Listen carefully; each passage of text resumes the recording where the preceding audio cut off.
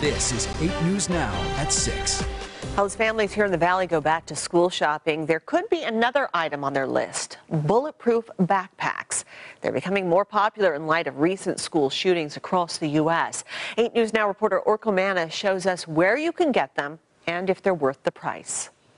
I don't know how much protection it would offer because they don't always have the backpacks on them. Families we spoke to were a little skeptical of bulletproof backpacks, but say they understand the dangers students could face. It's sad, but it's in this day and age with the kids bringing weapons to school, things like that nature, you might have to be more proactive. If something ever bad happens at the school, you can always just put that over you or something. One barrier might be the price. I can't afford more than $100.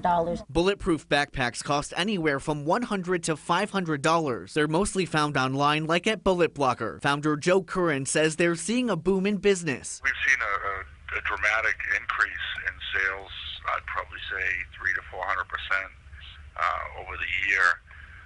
Due to the Parkland shooting mostly. The backpacks are made with the same material used in police body armor. It's meant to protect against handguns and shotguns, and there's also psychological security. The kids are feeling a little bit more safe, being able to have something that will potentially save their lives if necessary. Companies also sell backpack armor panels like these, which are easy to take in and out. They're made up of Kevlar, that same bullet-resistant material, and they're extremely popular.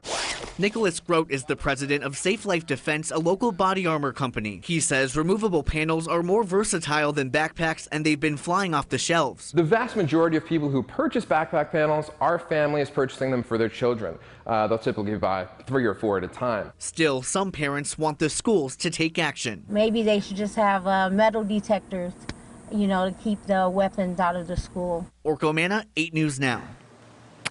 Also, where exactly do the bullet-resistant panels go in those backpacks? Well, go to our app or LasVegasNow.com. Orko and Safe Life Defense explain how they are inserted and how they are used. And this had a lot of people talking on our Facebook page. Melissa writes, I would most definitely buy one for my kids. Ken questions, is this the point to where we allowed society to sink to? That children need to go to school with bulletproof attire. Speaks volumes, doesn't it? Jessica responded, better to be prepared than be a victim.